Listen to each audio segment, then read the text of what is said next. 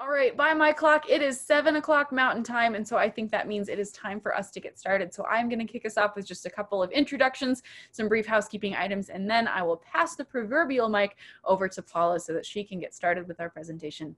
Good evening, everybody, and thank you so much for joining us tonight. My name is Talia. I'm the Virtual Experiences Coordinator at the Denver Museum of Nature and Science, and I am so excited to be back for another exciting Wednesday evening with all of you, this time focused on spiders and arachnology. This evening, we're going to be hearing from our Curator of Arachnology, Curator of Invertebrate Zoology, Dr. Paula Cushing, all about spiders. We know that spiders are maybe something that some people love, something that some people hate, some people might just have a healthy respect and say, you know what, spider, as long as you're over there in that corner of the room, that's okay. But tonight, we're here to tell you a little bit about spiders, their arachnid cousins, and teach you a little bit about why these guys are actually great to have in your house, even if they freak you out a little bit. So hopefully you're gonna come away with some questions answered, a new and healthy respect, and maybe even some love for spiders and arachnids. So I'm gonna, at this point, ask Paula to start up her webcam, give you a big wave. Paula is going to take over in just a moment, and please do, as we've already seen so many of you doing tonight, continue to use the chat for any questions or comments. We will be watching. We do have your chats going only to Paula and I, so nobody else is going to see those, but we are watching them. I think, Paula, you just chimed in the chat saying that you're taking note of some of the questions that are coming in, even this early on in the program. I will do so as well. I will have my eye on the chat all night, so if you have any questions, we'll try and get to as many as we can after the presentation is over. And if there's anything I can help you with, do pop that question in the chat. Ooh, Paula, your background just got really intense. A second ago, it was just catching her green curtains as a green screen. So Paula, there we go. We might need to forego the background. Oh, technology. You are fickle. You are fickle. All right, folks, we're going to kick it off. If you haven't already done so, take a moment to type in the chat and say hi. Let us know where you're watching from tonight. Let us know how you feel about spiders and arachnids. Let us know where you're watching from. Maybe you're sitting out on the back porch. Maybe you're inside the house. Maybe you're watching dinner and having a nice drink. Maybe you've got some young scientists, some aspiring arachnologists with you. We love to know all that stuff. Without any further ado, I'm going to turn off my microphone and my webcam and kick it over to Dr. Paula Cushing, Curator of Invertebrate Zoology. Paula, how you doing? I am doing great, Talia. Thank you so much for the great introduction. I appreciate it. And I'm going to just charge right in and share my screen if the technology works. And it looks like it's going to work just fine today. So welcome, everybody. I'm so glad to see such a great audience and people and names that I recognize and new people and arachnophiles and arachnophobes. So as Talia said, I'm Paula Cushing. I'm Curator of Invertebrate Zoology at the Denver Museum of Nature and Science. And my specialty, my research specialty, is arachnology. I've been studying arachnids since I was knee-high to a grasshopper, so for a very, very long time. And what I'm gonna do tonight is I'm gonna give you an overview of spider biology and the good that they do in the world. So what are spiders? Spiders are the lions and tigers of the world of creepy crawlies. They are eating lots and lots of insects every year, and they are found everywhere. In every terrestrial environment on Earth except in Antarctica. A couple years ago, some colleagues published a paper where they estimated that the worldwide population of spiders is eating 400 to 800 million tons of insect prey. That's extraordinary. And they also, in the same paper, estimated that the human population of 7+ billion of us was only eating about 200 million tons of protein every year. So think about that. Spiders are eating more than twice the amount of protein in the form of insects than humans eat in the form of whatever protein sources we eat. So spiders are incredibly important predators of insects in every terrestrial environment on Earth. Now scientists being very orderly people, we like to organize life on Earth into different taxonomic categories. From biggest to smallest, these categories are kingdom, phylum, class, order, family, genus, and species. So the animals that I'm going to be talking about tonight are in fact animals. They are in the kingdom Animalia. They are in a big group called the phylum Arthropoda within that kingdom. And arthropods include anything with an outside exoskeleton and jointed legs. So that big phylum, Arthropoda, includes not just spiders and other arachnids, but it also includes insects, millipedes, centipedes, crabs. Those are all arthropods in that phylum. Within that phylum, there are lots of different classes, and the class that I'm going to be talking about today is the class Arachnida. Now, within that class, there are about 12 different orders. Spiders are in one of those 12 orders. Spiders are in the order Araneae. And as of 2 days ago, there were, in that order, 128 different families of spiders, over 4,000 different genera, and genera is the plural of the word genus, and over 48,000 described species. And I say as of yesterday, because there are new species of spiders being discovered everywhere on Earth every single year. In fact, last year, some colleagues and I published a paper on a new species of spider that represents a new family, Myrmecocultoridae. And these are tiny little spiders that live inside ant nests in the deserts of Texas down through Mexico. And these little spiders are living in the colonies, in these underground ant nests, where they are protected against their own predators by the host ants, and they are experiencing very stable microclimatic conditions, stable temperature, stable humidity, and they have lots of food under there because they have food in the form of other arthropods that are living inside these underground ant colonies. So it's a good deal if you can do it, and they have evolved adaptations that allow them to sneak in and live inside these colonies. So this is just an example of one species and one family. Species are being discovered every single year everywhere on Earth that spiders are found. So let's think about these numbers a little bit more, and let's sort of dissect them. And let's compare the number of spider species. So I said there are over 48,000 described species of spiders on Earth. And let's compare those numbers with some popular vertebrate groups like, I don't know, birds and mammals. So worldwide, there are about 10,000 species of birds, and there are about 6,000, a little bit over 6,000 species of mammals on Earth. But of scientists who are studying these animals, there are only about 600 professional arachnologists on Earth to study not just the 48,000 described species of spiders, but the hundreds of thousands of other species of arachnids, scorpions, daddy longlegs, mites, and ticks. So we have a lot of work cut out for us to understand the biology of this incredibly species-rich group of organisms. Whereas birders, there's too many ornithologists and birders to count, way more than 10,000. And there's way more than 6,000 different mammalogists. In fact, just in the American Society of Mammalogy alone in this country, there are 2,500 members of that society, and that doesn't include all the societies worldwide that study mammals. So there's lots of scientists studying vertebrates, not so many studying arachnids or even other arthropods. Now, in the early 1900s, an arachnologist by the name of William S. Bristow estimated that a 1-acre field could house upwards of 250,000 individual spiders. And late in the summer, early in the fall, oftentimes the baby spiders called spiderlings will hatch out of the egg sacs and will disperse by a long-distance dispersal process called ballooning, where they release the line of silk and go flying off into the air and land wherever. And you can see sites like you see in these two pictures where fields are absolutely carpeted with spider silk. So when you see a scene like this, it's not hard to imagine that there could in fact be 250,000 individual spiders in that field. There's an urban myth that says wherever you are, there is a spider within about 10 feet of you. That's true. That's absolutely true in my house because spiders get to live for free in my house. I don't kill them. I have a tarantula right next to me that I can show and tell later on in the Q&A. So, but even for you guys, there are spiders right outside your doors. There are spiders that come into your homes. Nothing to worry about. And in fact, they're keeping down the insect population in the house. So they're a good house guest to have. Now, when I tell most people what I study and that I'm an arachnologist and I'm a spider expert, you can imagine what their response is. The most common response is something like this.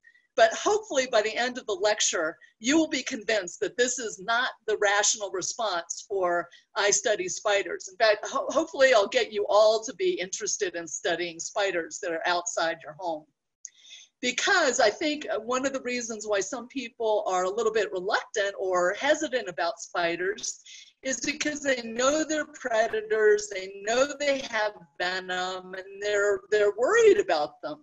But in fact, of those 48,000 described species of spiders on Earth, very, very, very few species have venom that's of medical importance to humans. Now, that's not to say that there are very few that have venom. They're essentially all venomous. There's one family that lacks venom glands, but essentially all spider species have venom. They're all venomous, but they don't have venom that is harmful to humans for the most part. Why is that? Well, part of it is because we're big animals, they're little animals. So oftentimes their jaws, called chelicerae, the chelicerae is the name of their jaws, are just too small to pierce our human skin.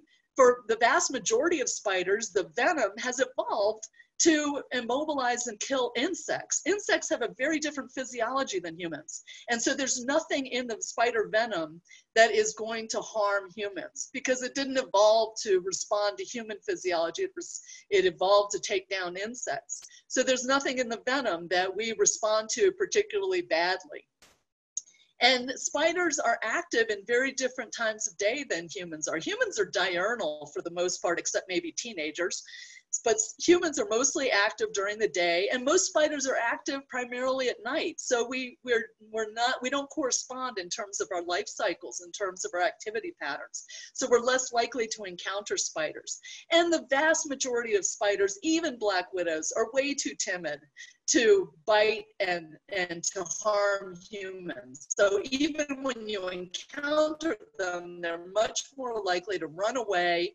Even when they have to be seriously perturbed, seriously provoked for a spider to bite you. And even then, the venom that they produce is metabolically expensive. So oftentimes bites from spiders are completely asymptomatic because they don't want to waste that metabolically expensive venom just to get away from you. They're just giving you a nip to try to get away. So those are some of the reasons why the vast majority of spiders are not of any concern to humans.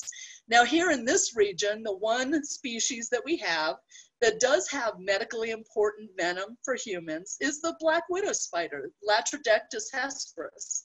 We have one species of black widow that lives in the western states, the western black widow, and it has the classic bright, very shiny black abdomen, at least females do, with the red marking underneath, as you see in the slides. But keep in mind that the adult males, this is a picture of an adult male black widow, and adult males and juvenile black widows have very, very different dorsal or top markings on the body. So they still have the red marking on the underside, on the ventral surface or the belly side, but they have browns and yellows and red markings on the top. So they look really different. They all are venomous, males, females, juveniles, all have venom glands. You're less likely to be bitten by or to encounter a male than you are a female. Females stay put in their labs, males go wandering, they're much more active because they're not interested in prey, they're interested in finding a female. But there's a myth that male black widows can't bite or don't have venom, and that's not true. They do have venom gland, but you're unlikely to encounter a male. And even the black widow, if the black widow bites you, and it is unlikely to bite you, they're very timid spiders. They have extremely strong silken webs. So you can tell when you have a black widow web around your home because it'll be really messy. And if you pull your finger through the silk, it's like pulling through thin cotton threads. It's that strong. But if you do find a black widow and bother it, it's going to run away from you. Bites occur when people accidentally press down on the spider. So for example, if a black widow is hiding underneath a rock or a log in your garden, you don't know it's there, you lift up the log, you're trapping the spider, and that's when bites typically occur, is when the spider is trapped. And even then, I had a black widow bite me during a program at the museum once. I was handling a black widow, which I like to do to show people that they're not going to go for your jugular. And I was handling it, and I'd been handling her all evening. When I put her back into her cage, she gave me a little nip on the finger. It was strong enough that I could feel the chelicerae. I could feel her fangs, I could feel the nip, but there was no subsequent pain. So it was clear that it was a dry, pretty much a dry bite. My finger was a little bit tender for a couple days, but no subsequent painful symptoms. So that was a good example of an asymptomatic bite by a black widow. When black widows do bite, typically there's little pain right at the bite site, but what's happened, injectin is a neurotoxin, and it causes a sudden release of neurotransmitters throughout the body, acetylcholine and norepinephrine, and it causes severe painful symptoms throughout the body. Some of the typical symptoms of black widow envenomation, and the painful symptoms occur within about a half an hour of being bitten. And the typical symptoms include a hardening or a pain in the stomach muscles and the abdominal muscles. It feels like somebody's been kicking you in the gut over and over and over again. Sweating, facial contortions, hypertension or an increased heart rate, pain in the joints, pain in the lymph nodes, some just general malaise. So those are some typical symptoms. What's interesting about black widow bites is that they vary depending on the mammal. So humans, adult healthy humans won't die, although you might wish you were dead because it's that painful apparently. Rabbits seem to be resistant to the venom. They don't show any kind of symptoms. Rats, cats, guinea pigs, mice, and horses might die when exposed to the venom or when bitten. Dogs might get sick. So it's interesting that it varies depending on the mammal. The treatments are variable. They're untreated. If you don't get any treatment, you have to put up with those painful symptoms, but they will resolve on their own within about 2 days, 48 hours. There is antivenin available, and the way they get the antivenin is they expose horses to a little tiny bit of that latrodectin, of the venom component. And the horse is a big animal, so it produces a lot of antibodies, and they can use that horse serum to then derive the antivenin. But it turns out that horse serum has a protein in it that a very tiny percentage of the human population is allergic to. So oftentimes when an adult human, an adult person gets bitten by a black widow, doctors are a little bit reluctant to administer the antivenin because there is a very slight risk of anaphylactic shock, of this allergic reaction. Very unlikely, but it is there. And there was one reported case in the literature of someone dying from antivenin, from being exposed to this horse serum in the antivenin. And some physicians told me about another case that they were aware of someone having an allergic reaction to the antivenin. So there is some reluctance, and oftentimes in that case, the doctors will administer pain meds until the painful symptoms resolve themselves within a couple days. And I answer about 300 questions about spiders every single year, pretty much a question a day it averages out to. And yet I get very few questions about black widows. The only black widow questions I get here in Colorado, because they're very common, everybody sees them, everybody knows to be aware of them, they know if they're in your home, get them out of the house. So people already know about black widows. The only questions I get about black widows are from arachnophiles who want advice on how to keep their pet black widow happy. But the spider I get most of my questions about is something that does not even naturally occur in the state, which is the recluse spider. The brown recluse spider is in the family Cicariidae, and it's in the genus Loxosceles, which you see here.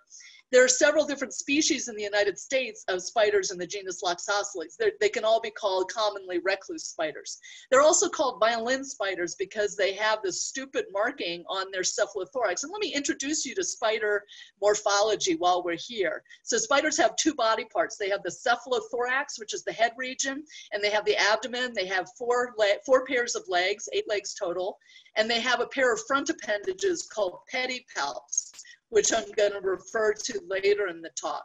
So these are called fiddleback spiders or violin spiders because of this marking that looks like an upside down violin. But that's a really terrible way to identify recluse spiders from anybody else, because to the arachnophobe, every spider out there looks like it has a violin marking on it. The real way to tell these spiders from anybody else is to look at the eyes, because most spiders have 8 eyes. These guys only have 6 eyes, and they're arranged as 3 pairs of eyes around the cephalothorax, 2, 2, and 2. So when somebody calls me up and says, I think I have recluse spiders in my house, and I say, no, probably not, because they're not found here in Colorado, naturally occurring. And they say, oh, no, it has that fiddle marking. And I say, well, that's not the way to tell. You look at the eyes, and they have these 6 eyes. And of course, their response is, what, are you kidding? I'm not going to get that close. But that is the way to tell recluse spiders from other spiders. And a colleague of mine, Greta Binford, who's currently president of the American Arachnological Society, she does a lot of her research on the evolution of recluse spider venom and venoms in this family, Cicariidae. And the reason that recluse spiders are notorious is because they have a component in the venom called sphingomyelinase D. And in our tissue cells, in the cell walls of our tissues, is sphingomyelin. So when you get bitten by a brown recluse, first of all, most bites are asymptomatic, just like I mentioned before. But if they do envenomate you, that sphingomyelinase D in the venom will break down the tissue, the cell walls of the tissue right around the bite site. And it causes these nasty, open, necrotic lesions or wounds that take a long time to heal. There's no antivenom available for recluse spiders. So the best that you can do is to debride the wound, keep it clean, make sure that no secondary bacterial infection sets in, and it'll heal over time. It'll heal. It'll take a while to heal, but it will heal. In very extreme cases, it might require a skin graft if the wound becomes very craterous, but that's very rare. But there are a lot of medical conditions that can cause, or let me first say, this is the least likely cause for nasty necrotic wounds in the Western states, because this is the distribution map of spiders, the recluse spiders. So these are different species of recluse spiders in this shading. And you can see that none of the Western states are part of the natural range of any of the recluse spider species, any species of Loxosceles. That doesn't say, I don't mean to say that they don't get into the state once in a while when somebody moves from an area of the country where they are found. But, and a little population might get established. So we have historical records of populations from a warehouse in Denver, a house in Lamar, a house in Pueblo. But I would put money on it that if you go back to those point localities where they were introduced, that population dies off after a year or 2. And it does not spread past that point location, because we just are in the wrong climatic conditions for the establishment of any of these species. We're too dry and we're not moist enough, and we're too cold in the winter, kind of a combination of bad climatic conditions for them. And be aware that there are a lot of other medical conditions that can cause craters, nasty necrotic lesions that have been misdiagnosed as spider bites. One of the more common ones is probably MRSA, which is the methicillin-resistant staph infection, the flesh-eating bacteria. That is misdiagnosed as spider bites all the time. And it is a staph infection. So doctors should be able to culture the wound and determine that it is in fact a bacterial infection and not the result of a spider bite. Also, lymphoma can cause these ulcerous wounds that have been misdiagnosed as spider bites. Lymphoma is a kind of cancer. How disastrous would that be if it was misdiagnosed as a spider bite and turned out to be cancer? Diabetic ulcers have been misdiagnosed as spider bites. All these things in the table can cause these necrotic wounds and lesions and have been misdiagnosed as spider bites. So it is important to be aware that in this region of the country, the least likely cause for nasty open wounds are spiders. And some colleagues a few years ago wanted to ask the question, well, we know that climate is changing. So as climate changes, will we then see the ranges of recluse spiders extend into the Western states? And so they did all these different climate models with different future climatic conditions, and in none of their models did the range of recluse spiders extend into the Western states. So nothing to worry about there. So we've talked about the dangerous spiders, and let's talk about why spiders have venom and how do they deliver venom to the prey. So they use fangs. Their chelicerae, their jaws, are tipped by hollow fangs. And you're looking at the pictures, you're looking at the underside of the spider's cephalothorax. These are close-up views of these pointy fangs. These are the fangs of mygalomorph spiders, tarantulas. Tarantulas have fangs that are more or less parallel to one another and operate kind of like the tongs of a garden rake. Whereas arachniomorphs, everybody else, all the other spiders, and all the spiders we're going to see here in the Denver area are arachniomorphs, have fangs that move in opposition to one another. They move kind of like scissors. And that's what you see down here. So what the spiders do is when they're hunting insects, they will inject the venom with these pointy fangs, these hollow fangs. And the fangs have tubes that lead right inside their body to the venom glands. In mygalomorphs, the venom glands are in the chelicerae. In arachniomorphs, the venom glands are in the cephalothorax. So they can inject the venom using the fangs. And then what they do, they can't chew up their food. So once the prey has been immobilized, they will, out of their mouth, so we're looking at the underside of the cephalothorax in this view, and we're looking at the opening to the mouth. The opening to the mouth is surrounded by these three plates, the endites and the labium, which themselves are bordered by these hair-like setae. And the hair-like setae are acting as sieves or filters. What the spider then does once the prey is immobilized is it squeezes its stomach, which is in the cephalothorax, is surrounded by muscles, and it squeezes those muscles of the sucking stomach and regurgitates or vomits out digestive enzymes. The digestive enzymes get through the body of the insect prey, through the holes they've just poked using the fangs, and maybe through other openings that they've ripped into the chitin, the exoskeleton of the insect. The enzymes break down, pre-liquefy the tissue of the prey, and then they reverse the process. They relax the stomach muscles, and that creates a suction, and then they suck up all that nice pre-liquefied, pre-digested material. So feeding in spiders is a series of vomit and suck, vomit and suck, vomit and suck, until they've finally pre-digested and sucked up all that nice pre-digested meal. It's a very efficient way to eat, because you don't have to waste any additional energy once those nutrients are in the body to break it down. It's already been pre-digested. The setae are filtering out any indigestible particulate bits like the chitin, the exoskeleton of the insects. Now, when most people think about spiders, they think about the Charlotte's Web spiders, the spiders that build these beautiful round orb webs. But in fact, there are a lot of spiders that do not use webs to catch prey. So for example, the mygalomorphs, I just talked about mygalomorphs with their fangs that move like this, the tarantula group. So tarantulas are non-web building.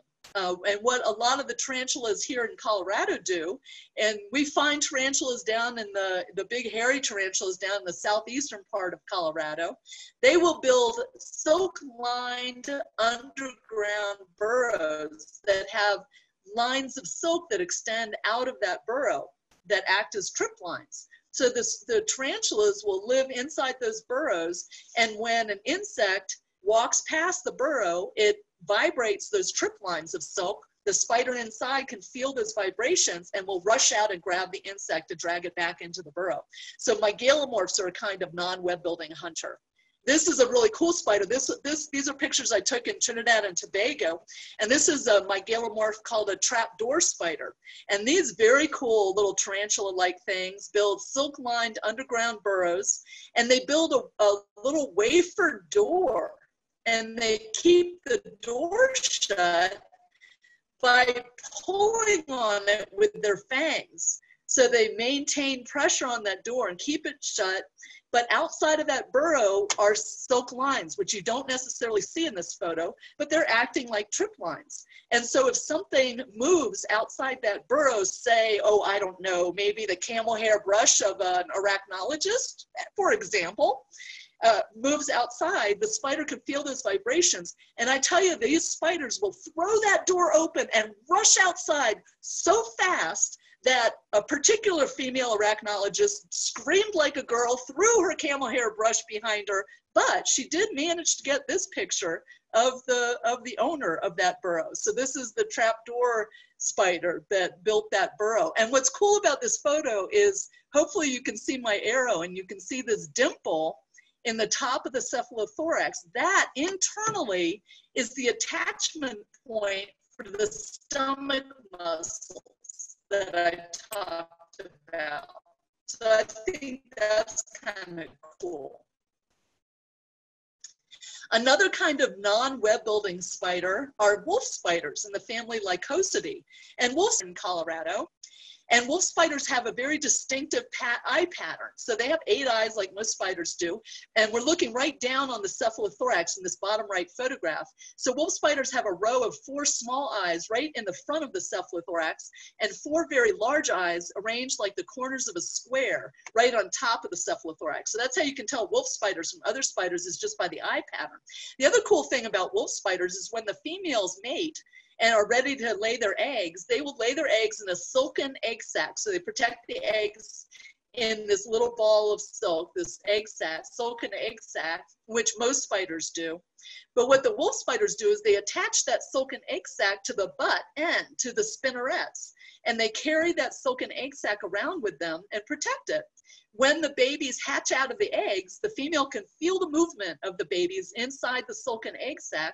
She'll turn around, she'll chew a hole in the egg sac with her chelicerae, with her jaws, and the babies all come out and they all hitch a ride on mama's back. So that's what you're seeing here. These are hundreds and hundreds and hundreds of little baby spiders that have just hatched and are hitching a ride on mama.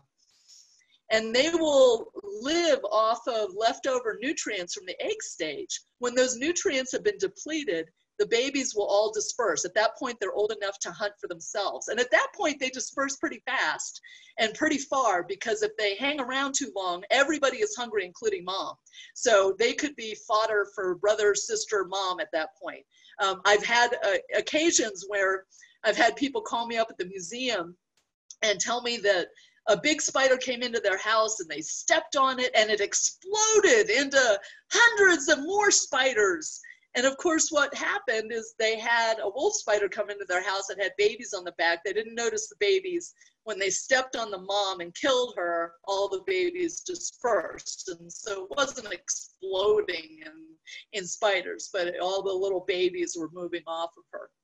This is looking at the underground burrow of one of our larger species of wolf spiders that lives out on the plains. So you can very clearly in this view see the silk line burrow and all the silk lines that are extending away from that turret that are acting like triggers, like trip lines. Another kind of non-web building spider are fishing spiders in the family Pisoridae. And fishing spiders, they are pretty large spiders. They kind of superficially look like wolf spiders, but they hang out near water and they monitor the surface of the water with their front legs. And they're feeling for movement of aquatic insects or little fishes that are swimming just beneath them. When they feel those vibrations, they can dive down, grab the insect or the fish and drag it up to the surface to feed on it. Another kind of non-web building spider that's very common in Colorado are Salticidae, the jumping spiders. And jumping spiders, lots and lots and lots of species here in Colorado. This is one of the groups that is active diurnally. It's a diurnally active spider, active during the daytime. So you're very likely to encounter jumping spiders. And jumping spiders have very distinctive eye pattern. They have 2 very large front eyes, and the rest of the eyes are arranged like a U around the cephalothorax. And they have extremely good vision. This is looking at the visual field, and the bottom right view is the visual field of a jumping spider. So they can see nearly 360 degrees around them, so it's coming at them from any direction. They have extraordinarily good eyesight, and they can see in color. And they oftentimes are very brightly marked, very colorful markings on the body, especially the males, because they use those colorful markings in courting the females. So they're very, very interesting courtship as well. Another kind of non-web building spider are crab spiders in the family Thomisidae. And crab spiders are called crab spiders because their legs are oriented side to side, from the side of the body. Laterograde is what we call it. They also have interesting eye pattern, a very distinctive eye pattern where the lateral eyes seen in the upper right here are out on tubercles. And they are sit and wait predators. Oftentimes, a lot of species of crab spiders are sitting and waiting for pollinators to come and visit flowers. So they sit and they wait very patiently on a flower, and when a pollinator comes, they will use these spiny front legs to grab that pollinating insect. And a lot of crab spiders are colored the same color as the background that they're sitting on. So they're camouflaged. In fact, in this photograph, this is a photo I pulled off the internet, but here are the legs of the crab spider. You can hardly even see the crab spider, and it's feeding on a fly that had visited this flower. In fact, there's a species of crab spider that can actually change its color. It can change from yellow to white or white to yellow, depending on the kind of flower that it's sitting on. It's not instantaneous, but it can shift those, the pigments in its body to match the flower color.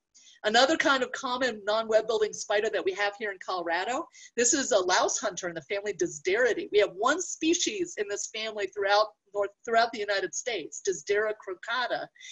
And it's called a louse hunter because it comes from Europe, and was introduced to the US, and it spread throughout the United States. And in Europe, they call the primary prey of this spider, which we call roly-polies or pillbugs. In Europe, they call pillbugs or roly-polies, they call them woodlice, hence the louse hunter. And they have very long chelicerae and very long fangs that are specialized to snap around the round body of the pillbug and feed on it. One of the cool things about this photograph, I'm pointing to the spider's heart, which you can see, this shadowy image is the heart of the spider that you can see through the thinner exoskeleton of the abdomen. I think that's kind of cool. Another very cool non-web building spider, we do not have this here in Colorado or in the western states, but you'll find these spiders in the Northeast and in tropical regions. These are spitting spiders in the family Scytotidae. And spitting spiders are characterized by having a very domed, very high cephalothorax. You can see that here. This is a picture I took down in Mexico of a spitting spider there. And if we look inside the cephalothorax, it has a huge glue gland that is kind of hooked up to the venom gland. And this glue gland, these spiders have tiny little fangs. When they see an insect walking in front of them, they will stick those itty bitty fangs straight up, and they will spit glue at the prey and glue it down onto the substrate. That's what you see here, is these lines of glue. Then they will come up to the prey that's been glued down onto the substrate, onto the surface, and then they'll envenomate it. Even amongst the web building spiders, the kind of web that you see is characteristic of different kinds of spiders. So if you see a Charlotte's web out there, an orb web, a round, beautiful web that we think about when we think about spiders, that is a web that's built by an orb weaving spider in the family Arachneidae. If you see a web like this, where you have a sheet of silk, a platform of silk, and a funnel retreat where the spider hides, that's built by funnel web spiders in the family Agilentidae. And the spider hangs out in the funnel, and then when an insect blunders onto the surface of the web, it rushes out of the funnel, grabs the insect, and drags it back into the funnel. This is a Bolendoilia or grass spider in the family Linophiidae. This is a huge family. This family Linophiids, this Linophiidae includes probably about 3,000 species. This is a really large family. Maybe not that many, but it's lots and lots of species in the family Linophiidae. When they can, and they're small spiders. Linophiids usually don't get more than 4 millimeters, which is less than 1/4 of an inch. Most of them are about 1 or 2 millimeters in size. If you go out in your yard early in the morning and look in the divots in your grass and you see a little quarter-sized silken web, that's being built by a member of this family, Linophiidae. But there are members that also build 3-dimensional webs in bushes. that are called bowl and doily webs. And the spider hangs out underneath the bowl part of the web, but it can feel the vibrations of insects from any direction and hunt that insect. This is a spider called the triangle web weaver in the family Eulaboridae. And these are found in very isolated pockets in Colorado in some conifer forests. They're not very common, but they build this triangle shaped web, and they monitor that web with a single line of silk, which you see in the left-hand photograph. That little white dot, that's the spider. This is a close-up view of the spider. And the spider maintains tension on that web by pulling on that single line of silk, keeping the web taut. When an insect flies into the surface of that web, it releases that tension, and that causes the insect to get all caught up in the silk. This is another spider. This is not found here in Colorado, but it's you can find this down in the southeastern states, like in Florida, Louisiana. You'll see ogre-faced spiders in the family Dinopidae, and the common name comes from their face. They have a face only a mother can love. They have these giant eyes.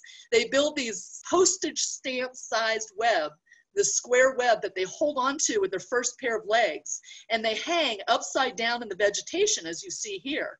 And they hold that web down below them. They're watching for insects walking beneath. And when they see an insect walking past them, they push that web right into the insect and tangle it up, kind of the inverse of fishing. Now, regardless of what kind of spider we're talking about, whether it's a tarantula, whether it's a web builder, a non-web builder, one of the things they all have in common, every single one of them, is they all produce silk. The silk is produced in silk glands in the abdomen. Spiders have 7 different kinds of silk glands that produce 7 different kinds of proteinaceous silk, protein-derived silk, slightly different in molecular composition. And the silk emerges from the abdomen through these structures called spinnerets. So we're looking at the very butt end of the spider here. And on the surface of the spinnerets, you see these tiny little silk spigots. That's where the silk is being squeezed out of. So let's take a look at the inside of the spider. And here we can see these silk glands. And some of these glands produce silk that is used for covering the eggs, for making the egg sacs. Some of the silk is used for making drag line. As the spider's moving through the environment, it's continually laying a line of silk. Some of the silk is used for the prey capture silk of an orb web. Some of it is used for the structural support lines of webs. Some of it is used for different kinds of silk are used for the lining the underground burrows. So 7 different glands, 7 different kinds of proteinaceous silk. And the silk is stored in these silk glands and produced in liquid form. But as it is squeezed out of these glands through these tubes and finally out of the abdomen through these little tiny spigots, a lot of the moisture, a lot of the water molecules are reabsorbed by the spider's body. But the silk is still, when it emerges, it's still in liquid form. It's still a droplet of silk. It changes its composition from liquid to solid, its molecular structure from liquid to solid, when the spider puts it under some tension. And that can happen when the spider pulls it out of its abdomen, like you see here, or it can happen when the spider attaches the droplet to a structure, like a twig, and then moves away. That's enough tension to change that matrix, the protein matrix, from liquid to solid. Or it can happen when the droplet gets picked up by a breeze and is pulled away from the spider's body. That's enough tension to change it from liquid to solid. The extraordinary thing about some of the silk that the spider can make is that spider silk has extraordinary properties. It is stronger by unit weight than steel, and it is extraordinarily elastic. So spider silk is kind of the holy grail of material science. Material scientists want to figure out how to mass manufacture something that is identical in composition and in these features as spider silk. It is as strong and as elastic, but they haven't been able to do it yet. Yet there are a lot of scientists out there who are doing research on spider silk, trying to figure out how to find a way to mass manufacture something that has these same properties. One story I like to tell about a group of scientists, and the crazy thing that they did is there were some scientists in Madagascar, and in Madagascar there's a population of these very, very large spiders. These spiders are called golden orb spiders. They're in the genus Nephila. They used to be they're in different families. Let's just say that. The family position of these spiders changes, seems like, from year to year. But they're called golden orb spiders, golden web spiders, because their webbing, their silk is literally golden. It's yellow. And these spiders in Madagascar are about almost a third the size of my face. So they are probably in length about 3 inches. So they're producing a lot of silk. There was a healthy population of these Nephila spiders in this one locality in Madagascar. So with this group of, I don't know if they were researchers or just crazy people, but what they did is they created this little apparatus where they could go into the forest, collect a Nephila spider, bring it in, attach it to this apparatus gently, and then they pulled silk out of the abdomen of these spiders and spooled it. And when the spider got tired and stopped producing the silk, they gave it a little droplet of water, gave it a drink, let it go outside, got another spider in, did the same thing, and just kept spooling and spooling and spooling and milking the silk out of these spiders until they had enough to make this. So they made this beautiful, incredible cape entirely out of the silk of these Nephila spiders. And this cape, look at the designs that they included in the cape. They wove into it in homage to the spider as the Nephila spider itself. It took the silk from 1.2 million spiders. It took 8 years to make. 1 ounce of silk was the silk milk from 23,000 spiders. Extraordinary. So I'm going to end this lecture with a little sex talk. So we're going to talk about how spiders make more spiders. And let me first remind you about spider anatomy. So spiders have 2 body parts, cephalothorax, abdomen. They have 4 pairs of legs. I already talked about that. And they have these front pair of appendages. In female spiders, these front appendages called pedipalps are very delicate looking. They're very leg-like. But in male spiders, adult male spiders look like they're wearing boxing gloves. And the adult male spiders are using these pedipalps, these boxing glove-like pedipalps, to inseminate the females. So when a male spider matures into adulthood, his testes are fully developed. The testes are in the abdomen. And what he does is he builds a little postage stamp size web, not postage stamp, a little silken web, tiny little web, sometimes just a little silk line called a sperm web. And onto that sperm web, through his abdomen, through an opening in his abdomen, he deposits a droplet of sperm.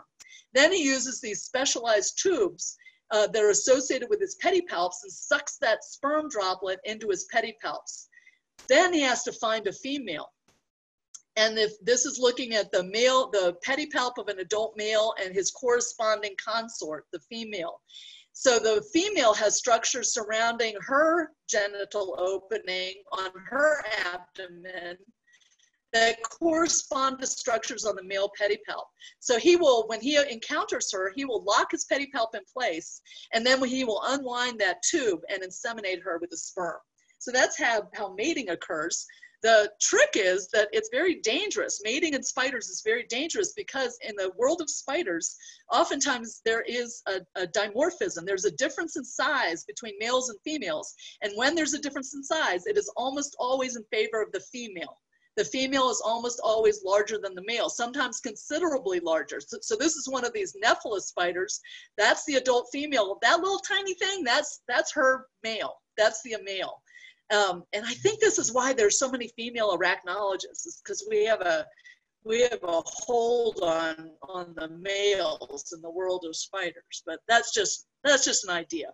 Anyway, when the male web building spider encounters a female on her web, he will sing a silk song to her. He will pluck her web in a species-specific way that communicates that he's a mate, not a meal, and is she interested? If she's interested, she will respond with vibrational cues accordingly. Then he will slowly approach her. He might contact her, and if she's still receptive, then he will mate with her by inserting that tube associated with his pedipalp. And if it's a non-web building spider, the male will dance for his lady love, or he might tap a signal outside of her burrow. So for tarantulas, the males knock outside in a species-specific way, and the female can hear those vibrations. Male jumping spiders, wolf spiders will oftentimes dance for their lady love. So they wave their pedipalps in a species-specific way. They might do a zigzag dance, and if she's receptive and is the right species, then she will respond accordingly, and then he can approach her and mate with her. Very dangerous, though, to be a male spider. So I'm going to leave you with this last little story, which is of Little Miss Muffet, who sat on her tuffet, ran away when she saw a spider. Well, it turns out that Little Miss Muffet was a real child whose father was an actual physician named Thomas Muffet, who actually did use spiders in some of his remedies. So if somebody came to Dr. Muffet with a fever or malaria, he might recommend that they swallow a spider and a bit of butter. Asthma, swallow some spider silk, that'll take care of it. If they're bleeding or have a cut, he might recommend that they wrap the wound in spider silk. That one is probably efficacious, because we know now that spider silk is incredibly strong, and it turns out that it has properties that prevent molds and fungi and bacteria from landing on and growing on the silk. So it is a pretty good sterile bandage. So with that, I'm going to end the lecture, and I'm going to stop sharing, and I'm going to open the forum for questions. Thank you so much, Paula. That was really wonderful. I am always in awe of how much I managed to learn during these presentations. Ooh, top of my head's cut off. Let me scoot back a little bit. As I mentioned at the start of the program, I was never super into spiders. You know, I always sort of respected their distance, but never really admired them. And then every time I've gotten to talk with you, I've just gained a new respect for them. And currently, what my mind is blown on is the idea that they're plucking webs and playing songs and doing dance. Spiders don't have Tinder, so they have do what they have to. They do what they have to do to make sure that they can get their mates. So that was fabulous.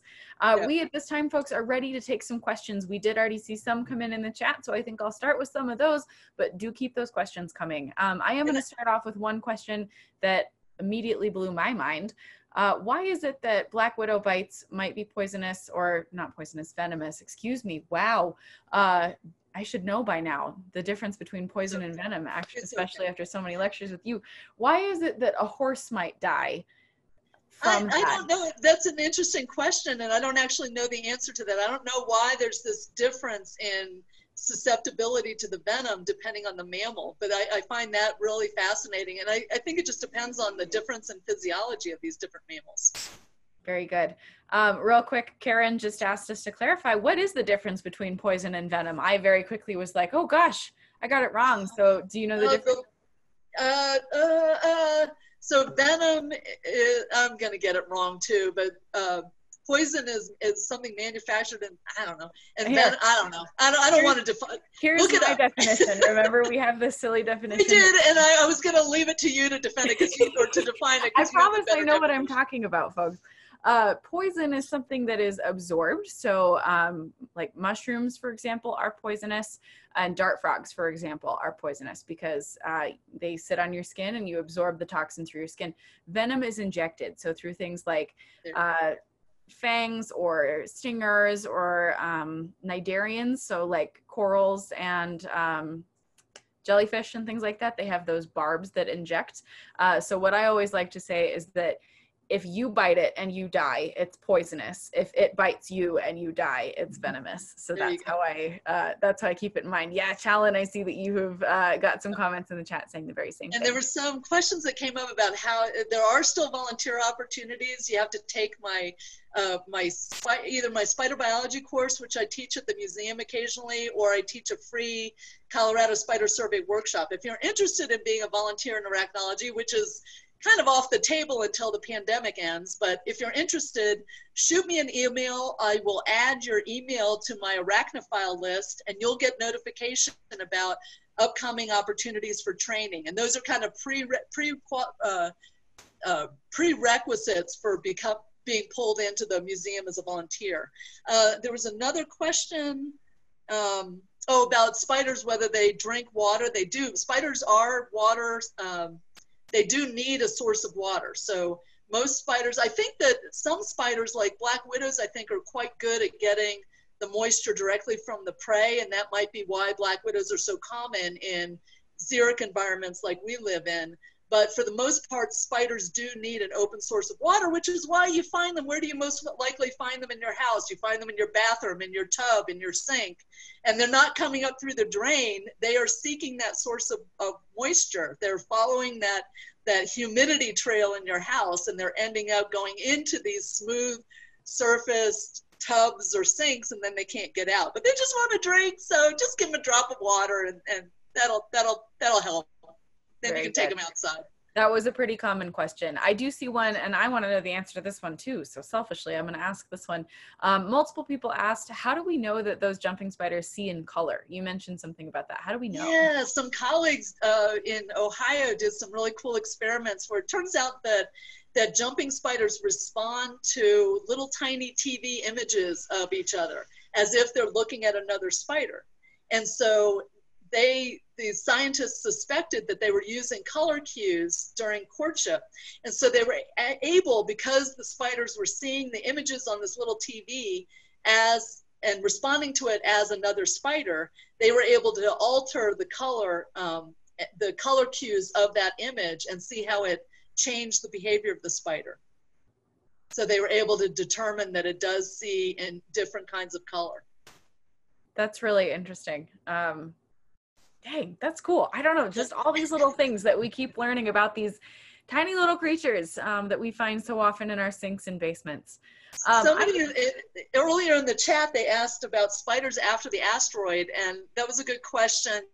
And I think they were talking about the asteroid that destroyed a lot of life on Earth, including the dinosaurs. But a lot of arthropods made it through that mass extinction. So they were not much affected. You did see a shift before and after the asteroid in some of the lineages of spiders. So even the spiders, it did affect some of them, but as a whole, of that whole class of arachnids, they did make it through that mass extinction. Lucky them, or maybe not. Maybe that wasn't a very good day to be a spider. Yeah.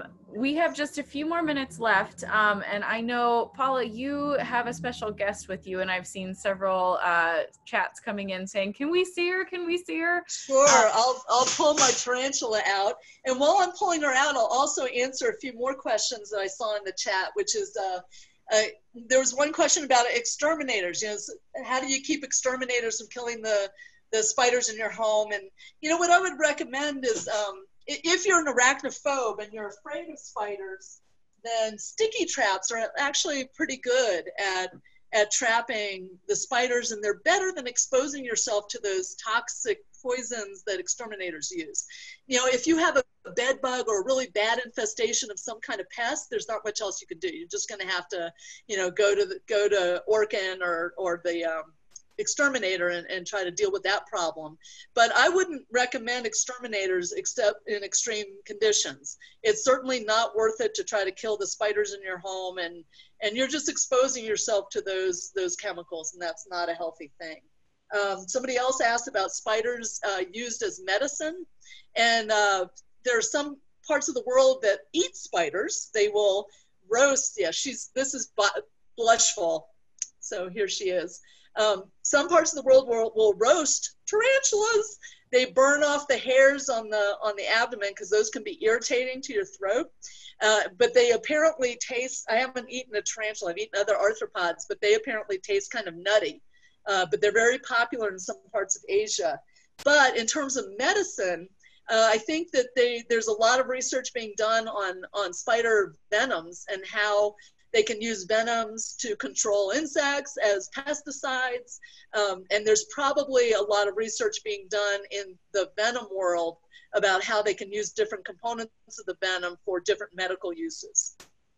Talia, did you see other questions that I might be able to answer?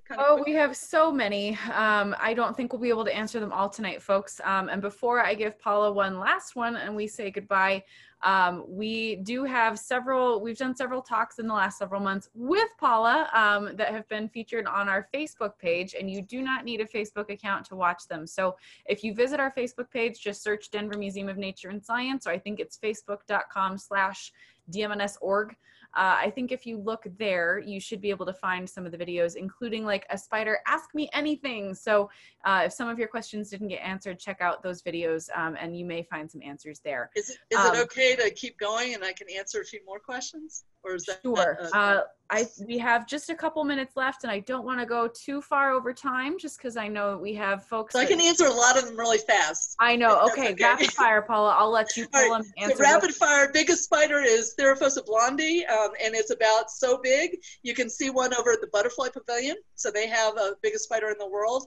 There are fossil spiders. There's a lot of fossil spiders in the amber record, particularly, but they are soft-bodied, so they don't fossilize in shale or those kinds of imprint fossils very well, but you do see them occasionally, particularly like Floriston Fossil Bed is a really good one. Recommendations for spider books. There's a fantastic field guide by Richard Bradley called Common Spiders of North America. I think it's $25 or so, $35. Fantastic, beautiful illustrations. If you want a more technical ID guide, Spiders of North America, an identification guide edited by Daryl Ubik, Pierre Paquin, and Paula Cushing is another one that's a really good one. And I think that might be, and the string of 7 bites on one leg is probably caused by somebody else. Probably not arachnids. In fact, multiple bites like that is almost certainly indication that it was a mosquito or a flea or a bed bug, sorry to say. But spiders are just biting to get away, so you're not going to see those multiple bites. And phew, I think I've answered a few of them. So if you have others, feel free to email me. I think we may need to leave it there, but yeah, you're welcome to email Paula, and do check back on our Facebook. One last quick question before we say goodbye. We did see a lot of questions tonight about how do you become an arachnologist? So what advice would you have for someone who's interested, whether in becoming an arachnologist or just learning more about arachnids? You can be an arachnologist at any age, but if you want to make a career of it, you can even do that even without going to college and taking entomology classes and things like that. You can take a class from me. You can become involved in the lab, and that's a good way. Some of my volunteers have done research in my lab and have even published papers. So that's a way that you can get involved in the field. There's lots of different venues and ways into the field of arachnology. I would recommend that you join some of the societies. American Arachnological Society is a really good one, and very, very, very super supportive of students, paraprofessionals, amateurs, and enthusiasts. So that's a really great way. And I think there's a local Facebook group on arachnids, and I'm sorry, I can't remember the name of it, but kind of look around on Facebook and you might find a group of other enthusiasts. So those are some different ways that you can get involved. Very good. All right, with that, I think it is time for us to say goodbye. Make sure you tune in to next week's presentation. I believe we are taking a virtual field trip to Colorado's next state park, Fisher's Peak. So check out our website for more information. We'll be here at 7 p.m. Mountain Time, as per usual, for more science. So thanks for joining us tonight, everybody. We appreciate you being here. And remember, there are no brown recluse spiders in Colorado. If you take one thing away tonight, let it be that. Thanks, everybody. We appreciate you being here. Barb, I see your question about will this be available later? Yes, there will be a recording up on YouTube sometime in the next week or so. So glad that you're interested in watching back and taking more of a look at this. Thanks, everybody. We're going to go ahead and sign off now. Stay curious. We'll see you next time. Bye, everybody. Thanks for coming.